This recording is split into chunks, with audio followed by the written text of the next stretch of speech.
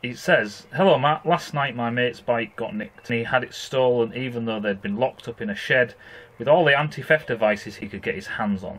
They did fuck all to stop it being stolen. If you could do a video on some ways to keep our bike safe, it would be vastly appreciated." So, it's a very good question.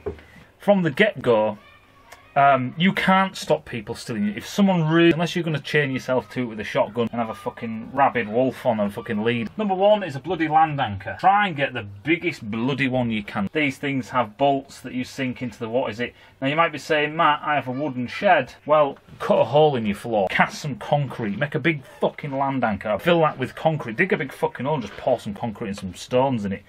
Drill some holes, or put your land anchor bits in and set them in the... Now, they could always try and cut the land anchor and all the rest of it, and they can always cut the chain. Chain, go for the fucking biggest chain. Basically, it's just got 2 pins coming out, and you put big padlocks, you put 4 padlocks here, here, here, and here.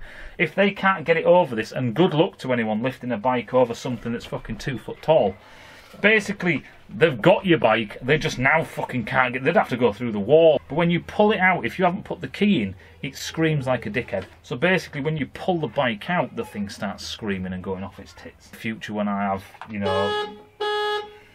Never fucking ends, does it? Someone's trying to steal that car, the problem is they're fucking not. I'm really trying to stop these fuckers. So we used to just basically lock them up, for fuck's sake! Just piss off. The longer they have to attack your stuff to get, you know, to steal your stuff, the more vulnerable they are. And like I say, if you can hear them in the bottom of the shed, you just ring the old bill, they'll turn up, or go downstairs with a big fucking hammer or something. Physically anchor it to the floor so they cannot remove it, or basically just make it so awkward to get it out that they basically give up the ghost and just fuck off. Hope that makes sense, and I'll see you in a bit.